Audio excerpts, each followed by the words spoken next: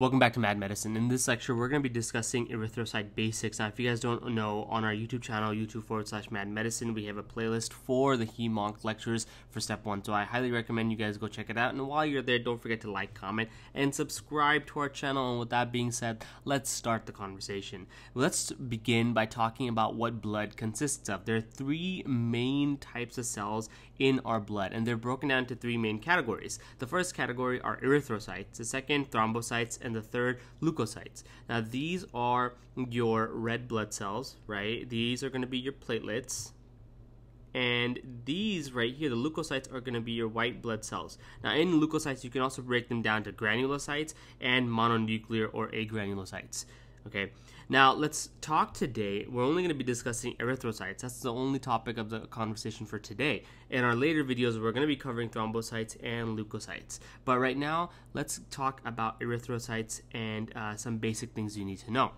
So this right here is a red blood cell, aka an erythrocyte. This is a colored image, a colored microscopic image of a red blood cell and what it looks like. The function of a red blood cell is to carry oxygen to the tissues and carbon dioxide to the lungs. Pretty straightforward. And its general characteristics are that it is anucleated and lacks organelles, which adds to the central pallor, right? This little divot you have in the red blood cell. Now, at the same time, the red blood cell also has a large surface area to volume ratio.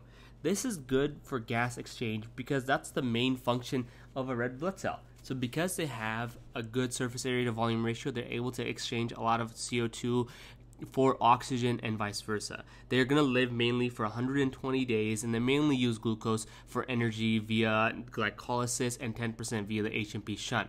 Now, you should have a good understanding of where erythrocytes are formed and how they're produced. So when it comes to fetal erythropoiesis, specifically, you need to understand that there are different locations during development. They don't all develop in the bone marrow, even at a fetus level. In fact, they actually go to the bone marrow at the very end. That's the last stage of development. And from then on, in our bodies and in adults, you're going to have red blood cells being produced in the bone marrow.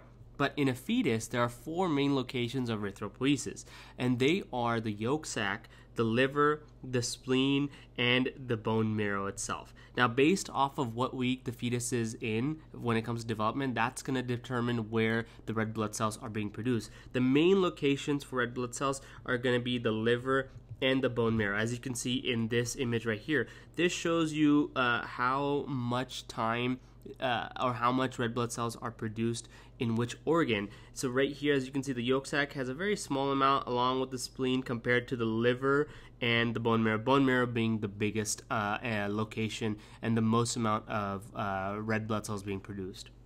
The way I remembered this, the way I always remember this was with the acronym "You Look So Bad," right? The YLSB stands for liver, yolk sac, liver, spleen, and bone marrow. I don't know why, but I always use this one.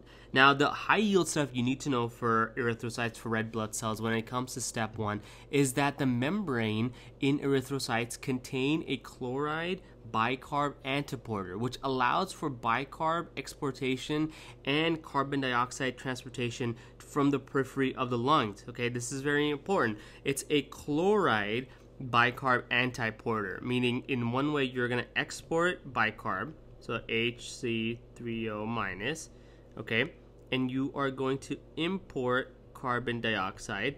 This is the lungs, and this is the red blood cell.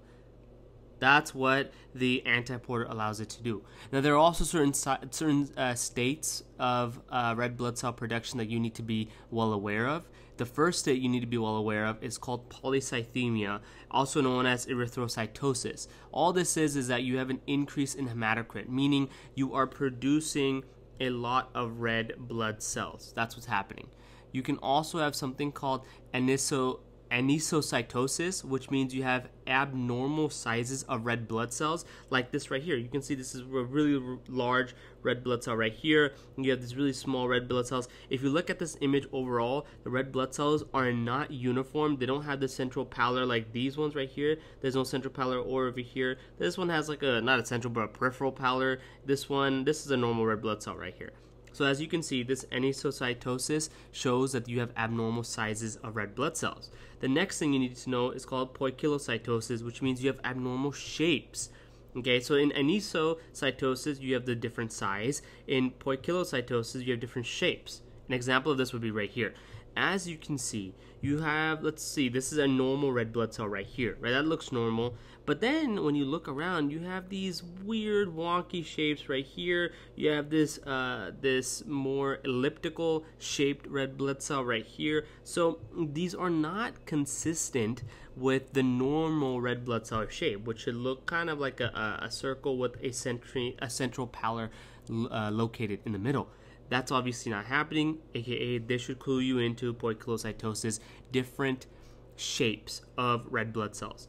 And then you also need to know about reticulocytes, which are immature red blood cells that reflect proliferation. Reticulocytes are usually going to happen when you have high levels of production of red blood cells. So if you have a cancer or some sort of bleeding disorder that's happening, you will have reticulocytosis, which just means you're going to be making a lot of red blood cells. And because you're making a lot of red blood cells, some immature red blood cells are leaving the bone marrow without maturing properly and are going into circulation. The other state of red blood cells you should be aware of is called polychromasia, which means you can see a reticulocyte with the Gamsa, the right Gamsa stain, and it's going to show residual RNA. Now, this rRNA, as you can see right here in the Gamsa right stain, comes up as blue. And it shouldn't come up because the whole function of your blood cells when they're being produced is that they're going to get rid of this residual RNA right here. There's not going to be any ribosomal residual RNA. So what ends up happening is that because you are releasing immature red blood cells, they're not growing properly. You're not getting rid of this rRNA like you should, and that is going to be able to be stained in a right Gamsa right stain. Now, with that being said, that covers everything you need to know for the basics of erythrocytes. Thank you so much for watching. Don't forget to like, comment, and subscribe. Follow us on our social media accounts on Instagram and Twitter. And a fun fact, you guys, if you don't know, you can find these lectures on a podcast service that you listen to. Just search Mad Medicine and we'll pop up. Thank you so much for watching.